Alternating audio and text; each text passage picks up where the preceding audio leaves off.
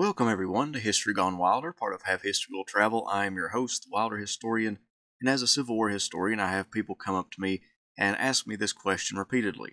Why did Lee fight at Gettysburg, or why did he order Pickett's charge? So I wanted to answer this question in video form. In this video, I do not try to read the mind of Lee. I simply use Lee's words to explain himself. I add context to his report of the campaign to help viewers understand why he fought at Gettysburg and why he ordered Pickett's charge.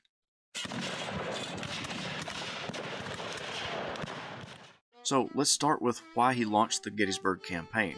He states, "The execution of this purpose embraced the relief of the Shenandoah Valley from the troops that had occupied the lower part of it during the winter and spring, and, if practicable, the transfer of the scene of hostilities north of the Potomac." Lee would use the Shenandoah Valley and the Blue Ridge Mountains during his push into Pennsylvania, which would rid the valley of enemy forces and allow for the residents in that region to farm and grow crops with fewer fears of enemy troops raiding their fields.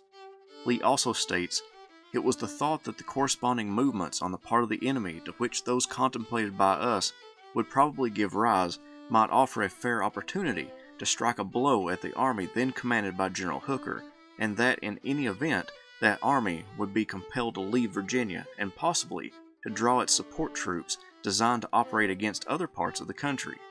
Here, Lee is explaining that although he hoped to strike a significant blow at the Union Army, he hoped that the Union Army would concentrate and draw troops from other parts of Virginia and the South to relieve its farmers from foragers. The war had devastating effects on the Virginia landscape, and Lee knew it, and if his army was to survive, and if the Confederacy was to survive, he needed to get both his and the Union Army out of Virginia. Environmental historians of the Civil War have pointed out that the horses in the Army of Northern Virginia were worn down and needed replaced. Some of Lee's artillery needed to be left behind because he simply didn't have the horses to pull them on campaign.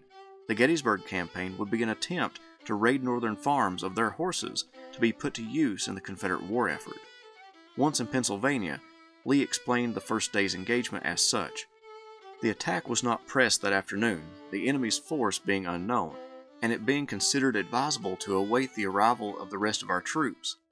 Orders were sent back to hasten their march, and in the meantime every effort was made to ascertain the numbers and position of the enemy, and find the most favorable point of attack.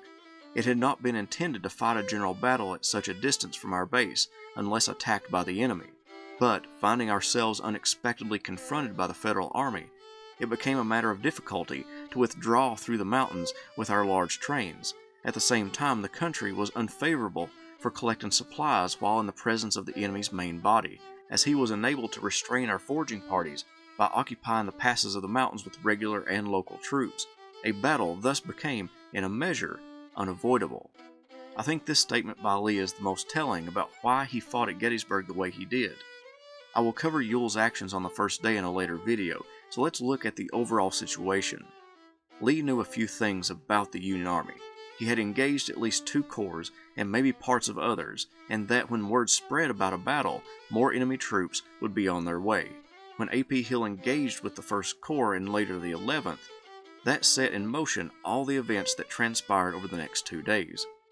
First, Lee needed to concentrate all of his forces at one location, and he hoped he could do so before the Union Army concentrated. He was numerically inferior, and if he was to attack the entire Union Army, the task would be monumental. Second, with the Union Army so close, that limited his maneuverability. For those who wonder why he did not disengage and pull back somewhere else to fight a defensive battle, he explains it in that excerpt. He was now too close to the Union Army to maneuver. Their cavalry and local troops now restricted his foraging abilities, so he could not live off the land, and his wagon trains would be in jeopardy in a retreat. Lee now had no other choice than to attack. Why? Because he needed to either defeat them in open combat or bloody them enough so that he could withdraw without the threat of the Army of the Potomac chasing after him as he pulled back to Virginia. Either way, he had to attack.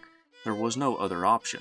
If he stayed idle and waited for an attack by George Meade, Union forces would quickly constrict around his army and prevent his men from foraging off the land. He had a limited amount of food to draw from, and thus every second he delayed meant he was closer to defeat. This became more evident by his actions on the 3rd day. Lee saw the second day of Gettysburg, with the battles around Devil's Den, the Wheat Field, Little Round Top, the Peach Orchard, and Culp's Hill, as promising. He would state, "These partial successes determined me to continue the assault the next day. The enemy, in the meantime, had strengthened his lines with earthworks.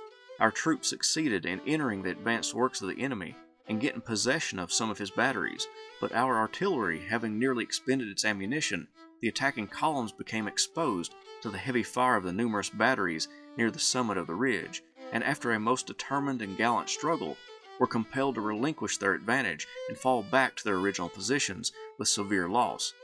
Owing to the strength of the enemy's position and the reduction of the ammunition, a renewal of the engagement could not be hazarded, and the difficulty of procuring supplies rendered it impossible to continue longer where we were." On July 2nd, Lee had partial successes, as he stated. That gave him the confidence that if his men could carry the steep ground on the Union left, why not carry the lower ground in the center, especially with a fresh division at his disposal? Ambrose Wright's troops and a few other brigades actually made it to Cemetery Ridge, the destination of Pickett's men, the next day. Again, I will reiterate, once engaged and in close proximity to the Union Army, Lee had to attack. This is not defending his tactics within the engagement, but an attempt to explain why he did so, instead of disengaging and moving to a defensive position.